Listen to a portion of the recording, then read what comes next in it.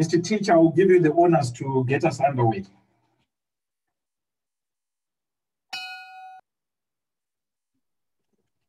All right, Sean, we're moving over to the shorter format of the game. What are some of the lessons that you're taking from the test series? I know it's a totally different format, but playing against some of the Afghan players, especially the spinners, what are some of the lessons you're taking from that? And what are some of the changes we can expect to the team going into the T20 series? I think obviously coming from that the test series, especially the second one, the fight that was shown by the guys, and how quickly a game can turn around, especially in T20, you know, just an over, a couple of balls can turn that game around, whether it be taking wickets or getting 20 runs plus in that over. So that's something big that we'll be taking into that. And regarding the team, obviously there's a lot of options. So, you know, obviously looking at the wicket and the spin and their batting lineup, we have the options in Mavuta, Mazakadza, and then you've also got Richard and Garaba as well. That's also a good option for us. So there's a lot. It's quite a difficult one to select from, but also again a young side, so which is good. So we've got the speed, we've got the power, and we've got the bowlers to do it. All right. Do I have any hand up? Okay, Mr. Sibanda Mesuli.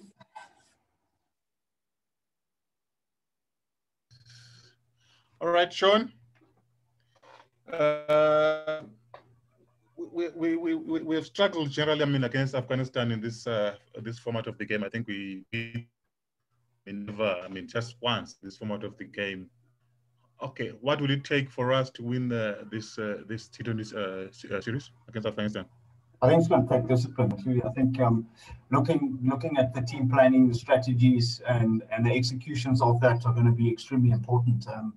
It is an afternoon, all three games are afternoon games, so the sun plays quite a big part in fielding on the one side of the field, but that's just something that we cannot control as well. But like I said, the disciplines with the ball, with the catching, and with the bat as well, you know, we get off to a good start against them.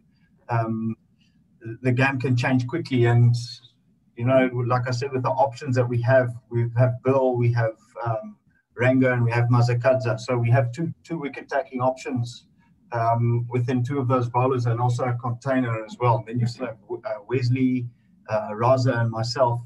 So, and then still in Garaba and Blessing, plus Donald. So I think the chances are high. But like I said, going back to the strategy-wise and the planning, it's going to all end up, it's all going to land on execution. All right. Who do we have next?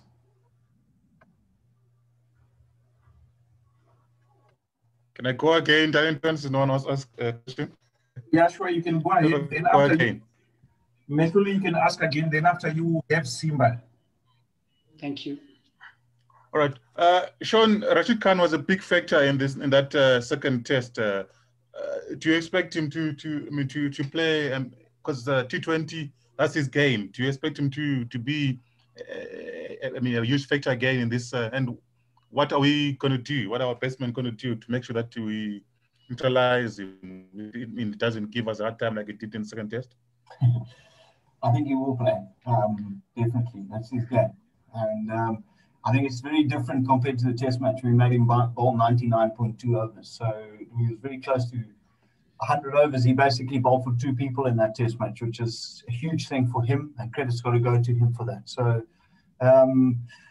look, he is carrying an injury at the moment, but I do feel that if we look to be aggressive, I think we'll put him off his line and length, and I think that could be a changing factor in the game. And don't forget, there's still Mujib Nabi as well, plus another left-arm spinner in there.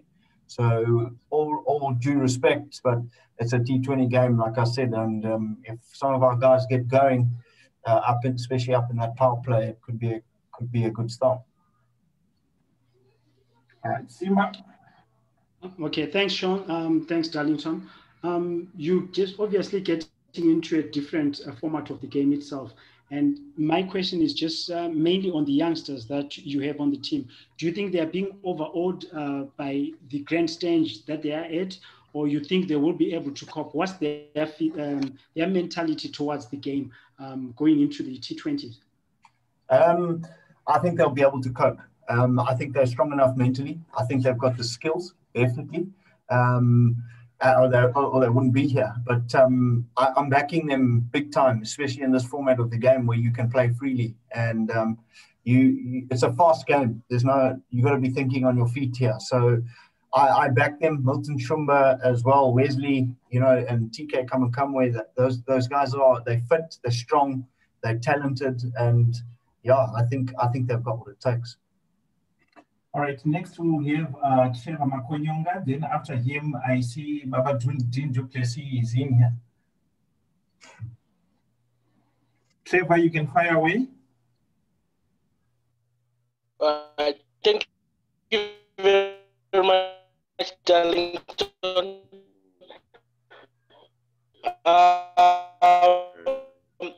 My question is in the camp, number one, and two, revenge after that fight break in this T20 series. I didn't hear that question. Sorry, can you come again? Okay, my question is, how is the confidence in the camp going into the T20 series, especially after the fight back? And also, do you feel some need to sort of revenge after that second test match?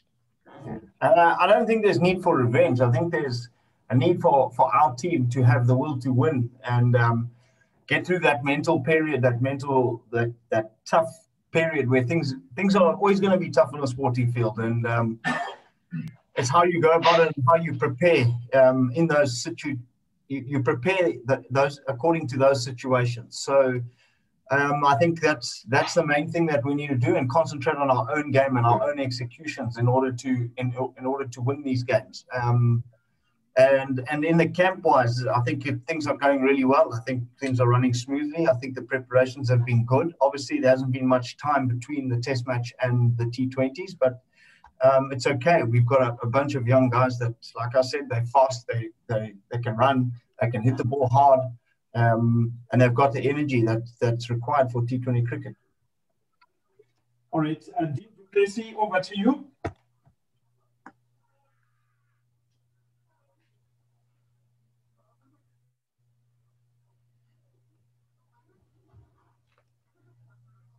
Hello, Dean.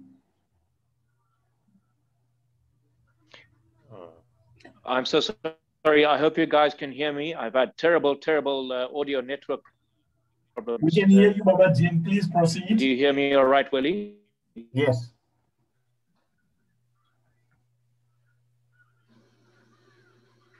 Sean, I don't know whether this has been touched on because, as I've just alluded to, I've had some terrible network problems and audio problems, which is why I'm late. In terms of the top of the order, in all likeliness, will we possibly be seeing Milton Shumba and Tinashe Kamwe opening the batting? And if this question has been asked, I do apologize. It hasn't been asked. Yeah, no. The gremlins have been with me this morning. Yeah, look, there is the options. Obviously, TK has opened there for us before, so he stands a very good chance in opening up there again for us. We have a lot of options looking up at the top of the order there. I mean, you've even got the likes of Sekunda Raza, you've got the likes of Regis Chakaba, that we can play around with and use them as floaters. So, those options are there. Getting off to a good start is key, especially looking at their team setup, and the balance of their team is pretty much majority spinners. So, look, I'm expecting to see at least 12 overs of spin from them, and that's important for us to plan accordingly to that. And preparational wise, we have prepped for that. Obviously, looking at their seamers, they've got a lot of options as well. But look, I'm going to take a wild shot here and say that they're going to go with the left arm seamer. But yeah, going back to the top of the order, I think that TK stands a very good chance, and there's still the likes of Tari as well. So yeah, that's pretty much it. All right. Larry Quirirai.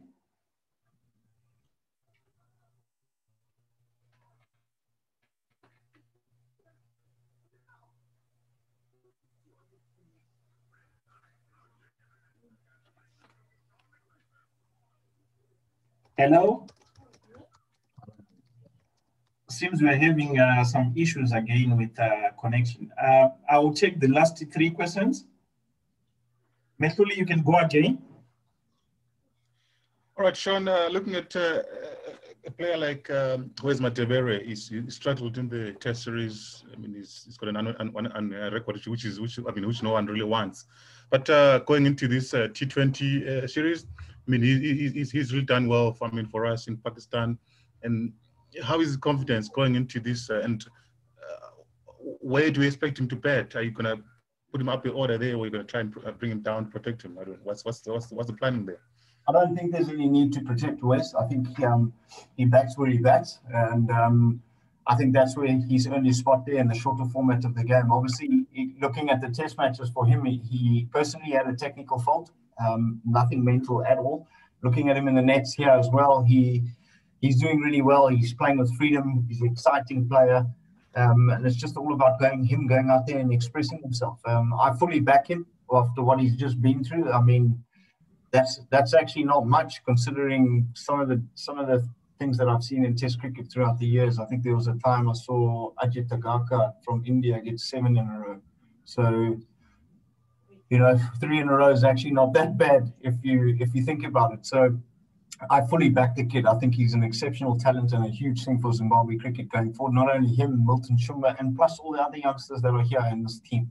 I think it's important that we value all of them, not just a few of them. I think, obviously the pressures of being valued alone, it can be tough that way. But like I say, I think every single youngster that's in the setup, in the test setup, and in the T20 and ODI setups are extremely valuable to Zimbabwe cricket, especially going forward to 2023 World Cup.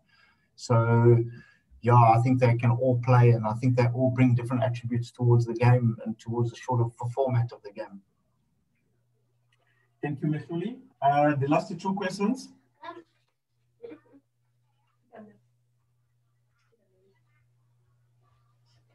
All right, I don't see any hand that is up, so I guess that's it, gentlemen. I hope you're happy, and I must thank you very much for this. I'll be sharing the recording in a couple of minutes. Thank you very much. Enjoy your afternoon. Thank you.